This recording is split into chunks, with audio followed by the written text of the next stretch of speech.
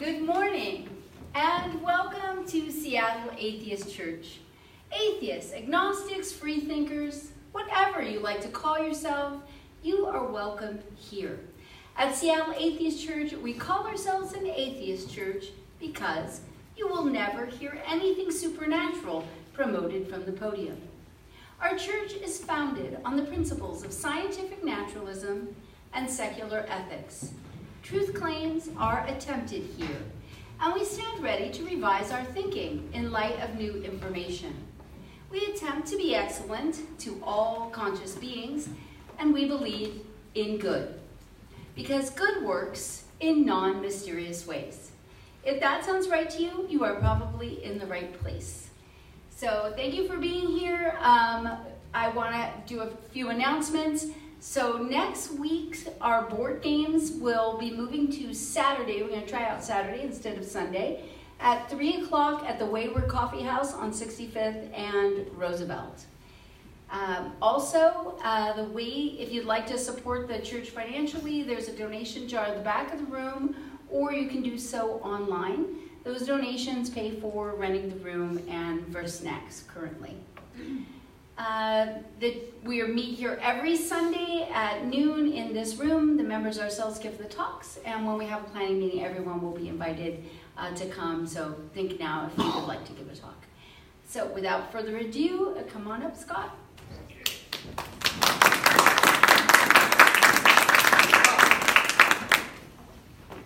I didn't expect so many people. I feel like a rock star. You guys aren't going to start a mosh pit on me, are you? Hold on. Well, I'm going to fight through this cold a little bit and talk a little bit about the National Popular Vote Interstate Compact. And it's related to the Electoral College, and it's just a means of putting a fork in it, getting rid of it. But I'm going to talk about the Electoral College a little bit. Can you hear me now? All right, better. So, I think most of us know what the Electoral College is, but in case you don't, the major intentions of the Electoral College, where's my other slide? Pardon me while I mess with my, things got rearranged. All right, here's the Electoral College. So, people don't realize that when we vote for president, we're really not voting for president. Okay? We are voting for the electoral representation that actually follows through by voting for our presidential candidates. All right? So the President of the United States is not elected by the popular vote. And we vote for a slate of electors that represent the voters in each state, plus Washington, D.C. It used to be that Washington, D.C. didn't have any electoral votes, but that changed with the 23rd Amendment in 1961. And the number of electoral votes that each state or D.C. gets is one for each member of the House of Representatives, which is 435 total, and one for each senator. So each state has 2 senators, and that's 100 total. And Washington, D.C. has a total of 3, which gives us a total of 538 total electoral votes, which you can infer from that in order to win the presidency outright, you need to get 270 electoral votes, the majority. So when we vote, and actually in some states, I don't think this is true in our state, the name of the elector is actually on the ballot when you cast it. And it also says the presidential candidate's name. And the electors, after the election, they meet in their respective state capitals in December and cast their votes.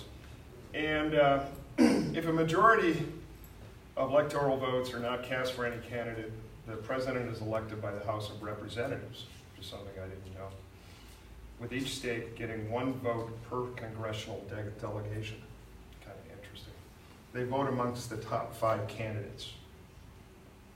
Now, let me go back. The 23rd Amendment was ratified in, I already said this, in 1961 and gave representation in the EC to Washington, D.C. So, why do we have an electoral college? I mean, why do we not have just a direct popular vote? Well, there's a couple of reasons, okay?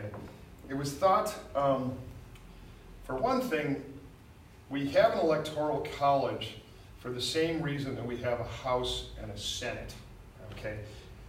The Senate, each state gets 2 senators, and they also get a House of Representatives that is proportional to the population of the state. So the reason for that is because early on in the Republic, people were concerned that larger states like Georgia or perhaps New York, okay, or Virginia would dominate the election, okay, over smaller states like Rhode Island, okay. And so it was a compromise to have a proportional House, but each state has its representation of 2 senators. So we have an upper and lower house. It also was thought to provide a buffer between the common man and those that are elected, especially people like Hamilton were very interested in this. I think you have to look at it kind of in the context of the times, because most people didn't know how to read, okay? Many were slaves, okay? And they really weren't well educated enough, it was thought at the time, to really have the wisdom to vote for our leaders. So it's a way of putting a layer between the common man and the educated man, okay? Now as a consequence of that, I think it's a logical consequence. Of course, slaves couldn't vote, women couldn't vote, okay? Who could vote? White male landowners. That's who could vote. And those were the people who were educated at that time, too. So it's not just a simple equation of sexism and racism. I think largely it's because these were the people that were felt to be qualified to vote at that time. And related to point 1, as I have up here, the number of House of Representatives was partly a concession to southern slave states. Each slave was counted as 3/5 of a human being, and 40% of the South was comprised of slaves. So this indirectly awarded more electors to the larger southern states. And so has the Electoral College worked very well? Well, it's not. For example, out of our first 4 or 5 presidents, 4 of them came from the very large slave state of Virginia. There was a huge benefit, even then, to having a large population state and to having a lot of slaves in that state. And that's why most of our early presidents were, in fact,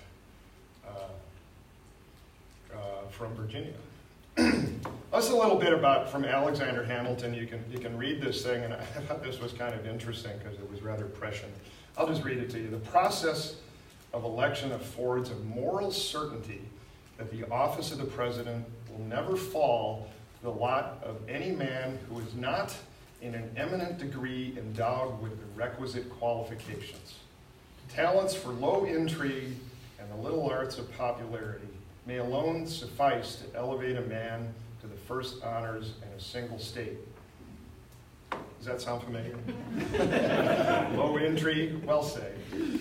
But it will require other talents and a different kind of merit to establish him, always him, of course, in the esteem and confidence of the whole Union, or of so considerable a portion of it as would be necessary to make him a successful candidate for the distinguished office of the President of the United States. That was from Alexander Hamilton. Kind of interesting. That was the idea of the Electoral College, is to provide that educational buffer. There was another slide. These got out of order somehow. What I like about this is that it's just a reminder that we don't live in a democracy. We do live, if you want to call it a representative democracy, I can live with that, but we really live in a republic. And early on, somebody asked Benjamin Franklin, well, doctor, what have we got, a republic or a monarchy? And his response was, a republic if you can keep it. So it's quite distinct from a monarchy. Okay, let's talk about a couple of the pluses and minuses of the Electoral College. The idea also was to maintain a, quote, federal character in the nation to prevent a urban-centric victory. Okay, and it also, another plus was It increases the political influence of small states. Some see that as a plus, some see it as a negative. It also stabilizes the two-party system because it's the states that are given a lot of jurisdiction on how to select. You're moving a bit into the... Am I standing in the middle of the screen? Your shadow on the side of it. My shadow is? Move over a little bit. Thank you for telling me. Shadow Is that better or not? Yes. It's perfect. Oh my, I'm gonna go home. Thank you so much. Okay, also, it gives flexibility if the candidate dies or is disabled after the vote. That's kind of a minor point. But the point is, if somebody dies or is disabled after the election, well, the electors can choose somebody else, right? And it also isolates some of the electoral problems. I mean, I know that in history we've had electoral problems, say, well, for example, in the early 60s, Kennedy is widely believed to have had his presidency stolen for him by Richard J. Daley in Chicago. Okay, LBJ had a lot of ballot stuffing going on in Texas too. So early on, and to this day, if the voter fraud is isolated, we've also had some recent things that, what is it, in North Carolina? I can't remember, that had some fraud involved. And if it's more isolated to a state or two, then it's easier to fix. But if fraud is rampant all over the country, it's a lot harder to hold a whole new election, right? Okay, so some minuses. I think you can imagine some. One is the non-determinacy of the popular vote.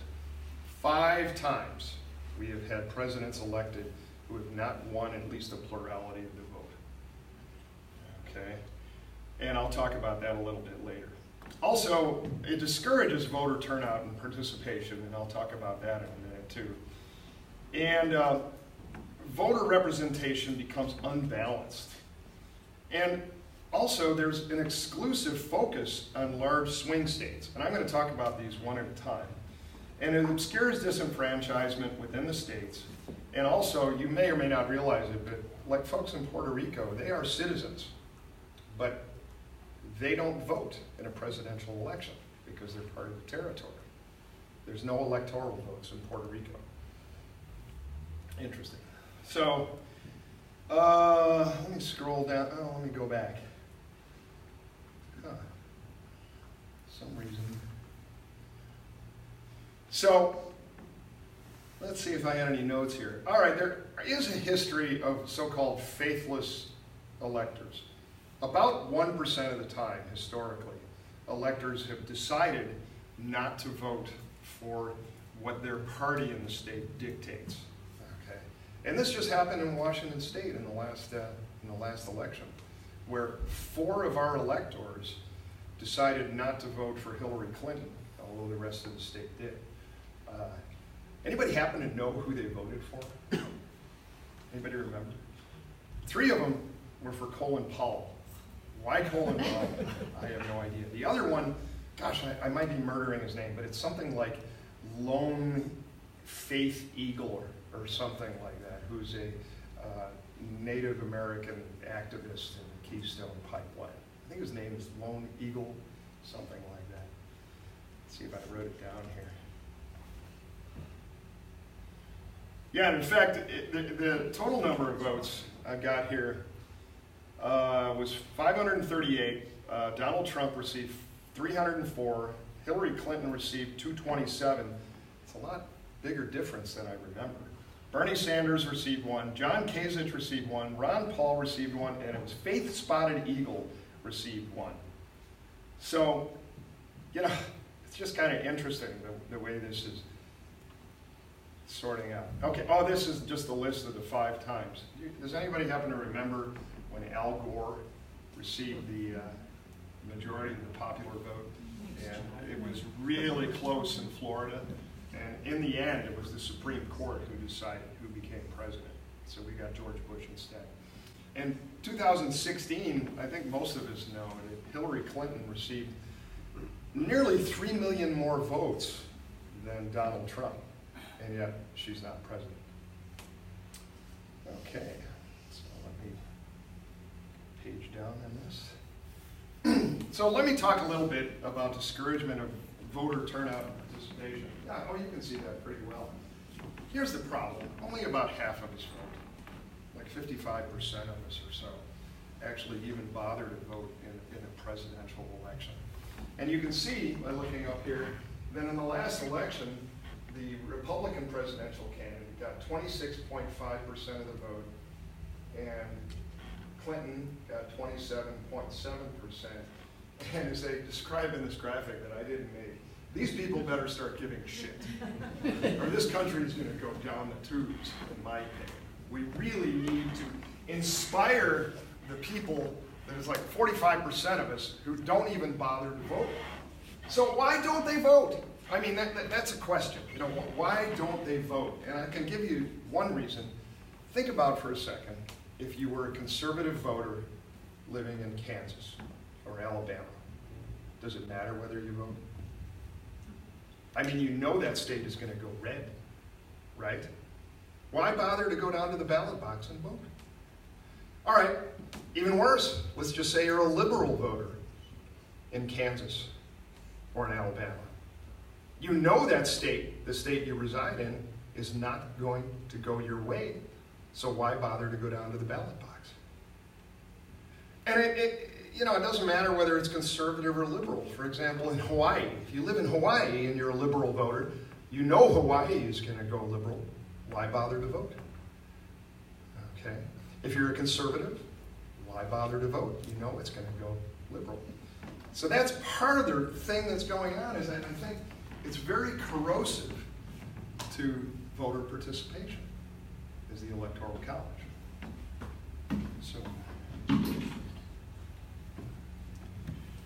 So this is the presidential candidate turnout rates, starting all the way from the beginning, all the way to the present day.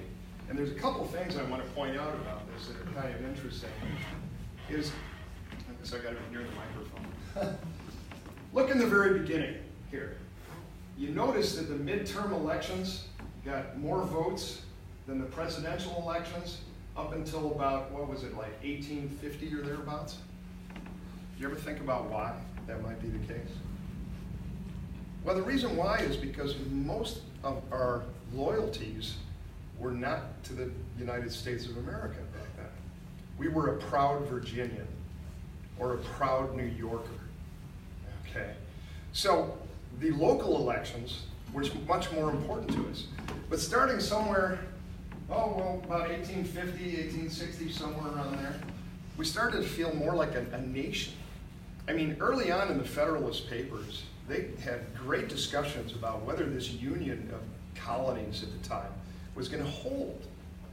I mean, the United States of America staying united was not a foregone conclusion by any means. Okay. And in fact, as we all know, that was severely tested during the Civil War.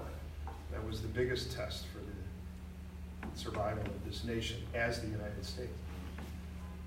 And then later on, okay, if you look somewhere around 1925, okay, for some reason, our voter participation went from about 80% down to about 50%, which to me is quite sad, okay? Now, there is some hope in this chart. Take a look at the very end. See right there, okay? You see that little upsurge, that little uptick? You know what that is, right? It was the last elections we had. A lot of people seem to be angry about what's going on in politics right now, okay?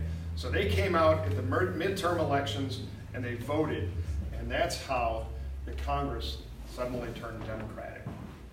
I hope that keeps happening, okay? I really do.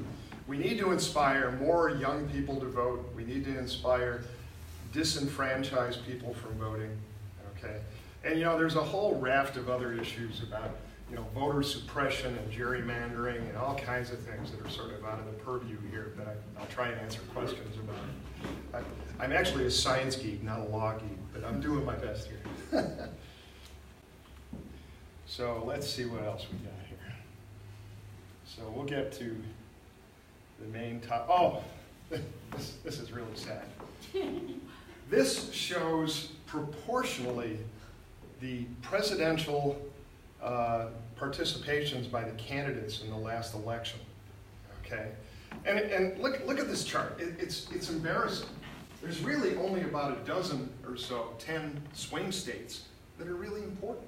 Okay, look at all the time that they spend in Florida. Compare that to California. See that little tiny sliver of California? Take a look at Texas. They spend hardly any time there.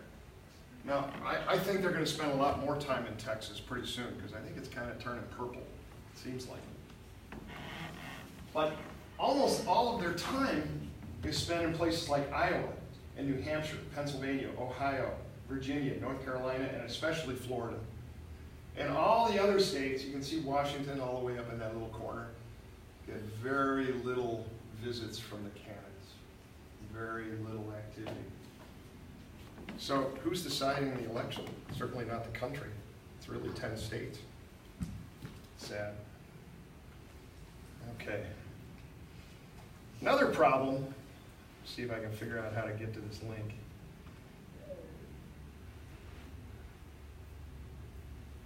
Magic. Ooh, it worked. Yes. Okay. So this is not real complicated. I think you can get a general idea of what's going on.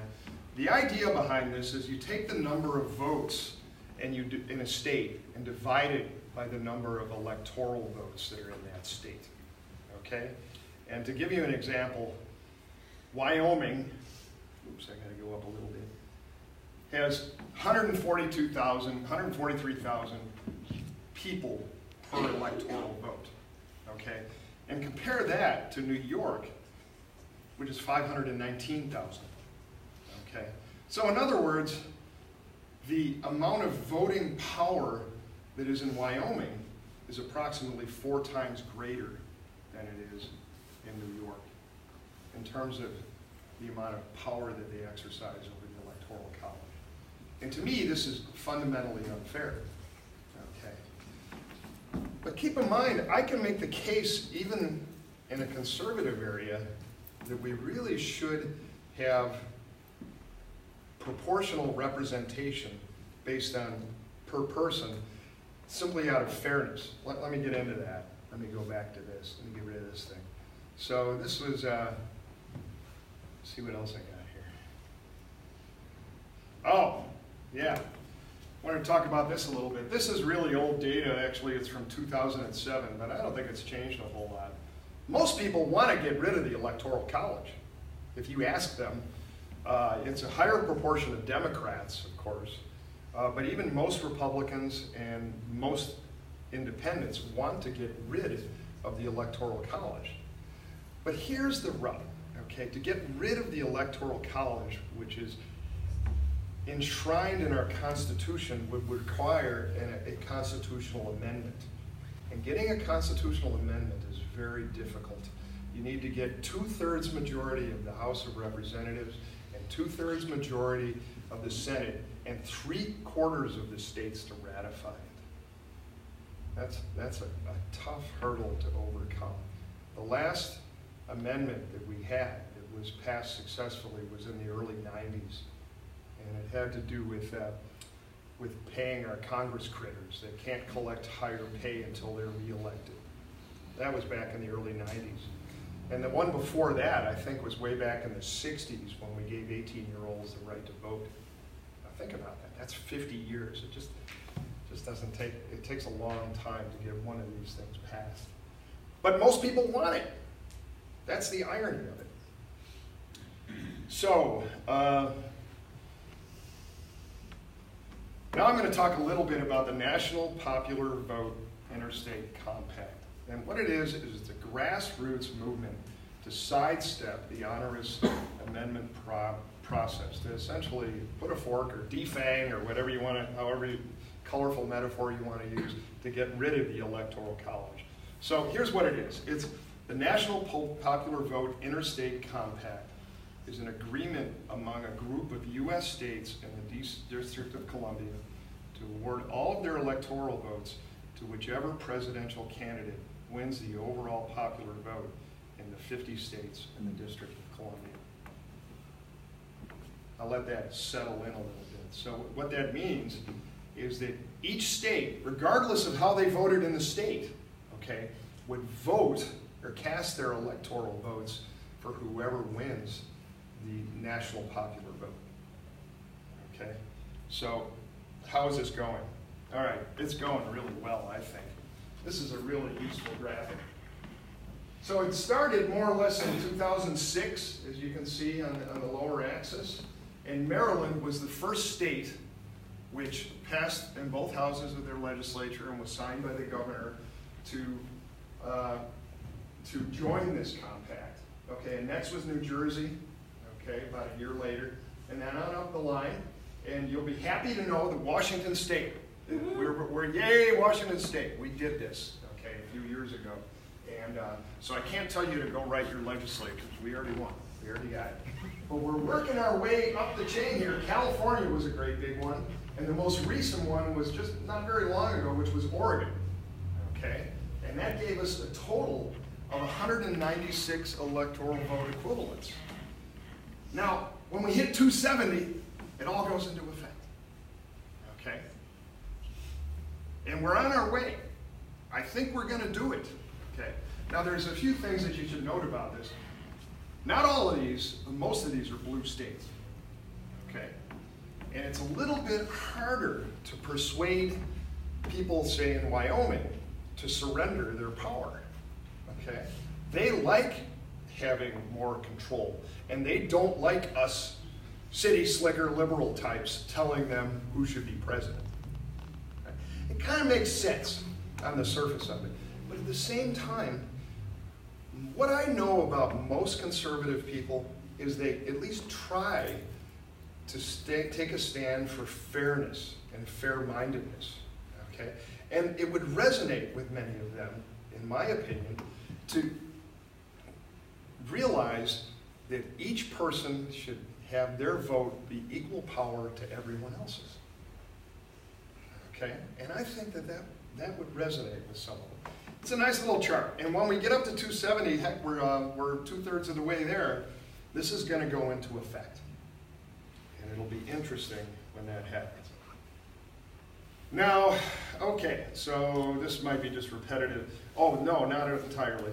The number of electoral vote equivalents enacted is 196. I said that, and the legislation pending is equivalent to 90 more electoral votes.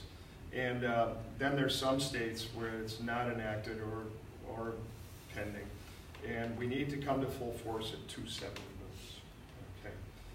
I got to admit, I couldn't figure out this graphic exactly, but this is trying to make the case that the historical advantage of the Electoral College relative to the popular vote demonstrates that neither major party holds a consistent advantage. So positive values on this indicate a Republican advantage, and negative values indicate a Democratic advantage. I contemplated not showing this slide because, to be honest, I'm not sure what the data are based on exactly. I think it has to do with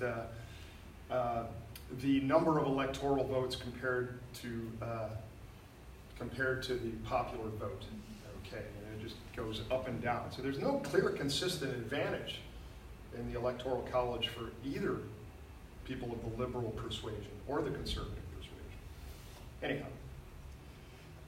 Oh, this is just more of the same. I don't know how well you can see that. Oh, it's not too bad. Just showing that California, for example, has an awful lot of voters that are controlling many fewer per voter electoral votes, whereas on the other side is Wyoming, which is relatively much more powerful. In fact, I couldn't find the graphic. I looked all over the place for it. But somebody pointed out that there's like 4 states, okay? I think it's like Wyoming, Nebraska, you know, those big sparsely populated states that control as many electoral votes as a couple of counties in California. Dakota's Vermont. Is that right? Yeah. Okay. Yeah. It's kind of amazing, really. All right. Get down here. Okay, so I'm kind of done. I just wanted to introduce this to you guys and say that when you're going home for Thanksgiving, if you have a relative who happens to be in one of those other states, that has not enacted the National Popular Vote Compact, talk to them about it. Ask them if it's fair that if they're in a rural state, that their vote is worth much more than somebody who lives in California or New York or Texas. And I just also wanted to point out that I'm the primary organizer of the Seattle Skeptics and Science Enthusiasts meetup group. And we actually have another talk about the Electoral College, not by me. I'm a science geek. But this guy is Bill Taylor, and he's been teaching political science and history since 1970. And for most of those years at Oakton Community College, and I asked him to give a talk about the Electoral College, and he gave me this title, and he teaches locally too.